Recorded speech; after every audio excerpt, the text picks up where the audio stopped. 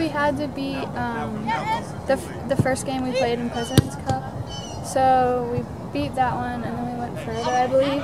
And we beat a few other teams, and then we just kept practicing and practicing, and now we're going to regionals. So we're going to leave Friday, and then we're going to play some games and win them, and then come home, and then we're going to go to nationals.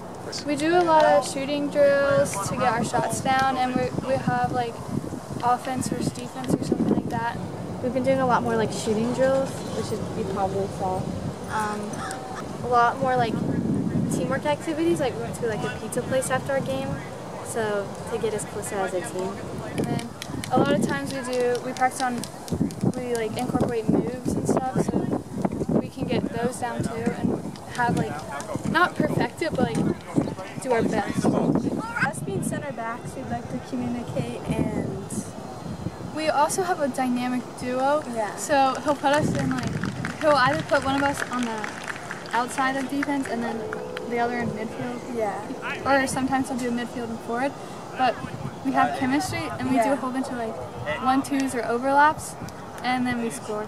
Yeah. So I let them know that every time we played a tournament, played in a game, there was meaning behind it of what I wanted them to do and to get out of it. And throughout the whole season, it's how many scenarios can we put ourselves in and come out differently instead of just going with the momentum game by game. We played games 2-0 down, we came back and won 3-2. We played games 1-0 up until the last 10 minutes and we lost 2-1. These are scenarios I want to put them in so mentally we come up against these top teams going into regionals, and nothing we're going to see is not going to be there that we haven't seen before. So going down, going up, it's all scenarios that we've played for, that we've trained for, and mentally that's now going to match the physicality of these girls going into the regional tournament. Okay, there you I love it.